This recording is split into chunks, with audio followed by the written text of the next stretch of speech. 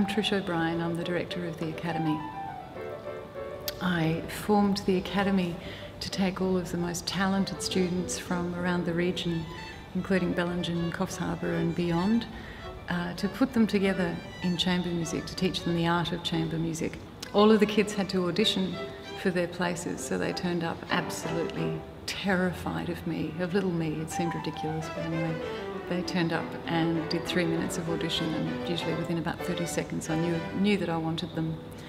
They're all school-age kids. My name's Daniel. I'm a French horn player. Ursula, I'm 16 and I play the flute. I'm Megan, I'm 14 and I play violin. Michaela, I'm 18 and I play viola. Charlotte, and I'm 14 and I play cello. Liam, I am 15 and I also play viola. Lachlan, I play the violin. Julia, and I am 13 and my position in the Academy is the double bass. Sally, I'm 17 and I play the violin. Janessa, I play in the Mozart Piano Quartet and the Corelli String Ensemble. I hear an awful lot about their geography assignments and their English teacher and their horse riding, and they love to eat at rehearsals. But most importantly, they love the Academy. They've become really passionate.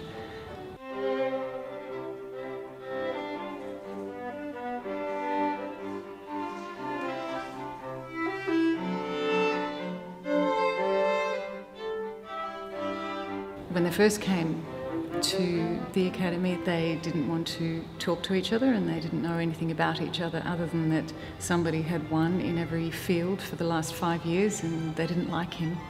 So we had to do games and we had to have lots of fun in order for them to get used to each other and realise that they're all human beings and they're here to play music for the love of it. What makes the Academy really amazing is when we play together and we don't go against each other. We make music together and that's what's really beautiful about the Academy. It's just so good to play with people the same age group who enjoy music so much.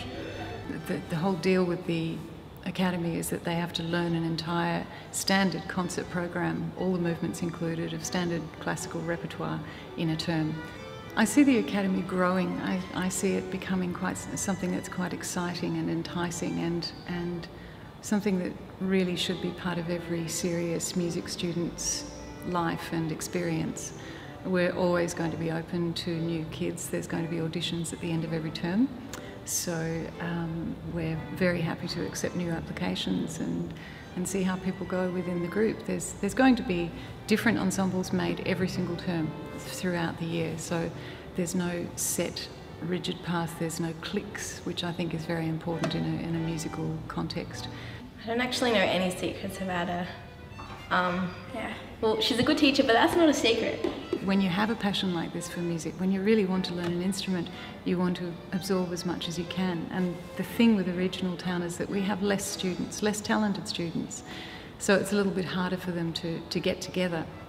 And this is what I'm trying to do as director of the Conservatorium, is to have the Conservatorium as the home for where kids can come together and make really serious music and really hone their passions and have incredible performance opportunities and develop their skills in many ways, in many aspects of chamber music, including having to get up and do public speaking and programming and stage management. So I'm trying to teach them pretty much everything you need to learn to be a professional musician.